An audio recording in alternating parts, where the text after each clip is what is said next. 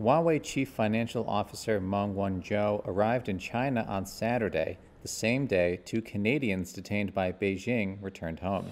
Meng's nearly three-year U.S. extradition fight ended as she was met at the airport in Shenzhen with a veritable hero's welcome, where she was greeted with flowers and applause by a jubilant crowd of well-wishers.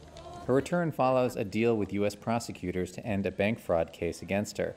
Two Canadians detained by Chinese authorities on spying charges just days after Meng's arrest, Michael Kovrig and Michael Spavor, were embraced on the tarmac by Canadian Prime Minister Justin Trudeau after they landed in Calgary.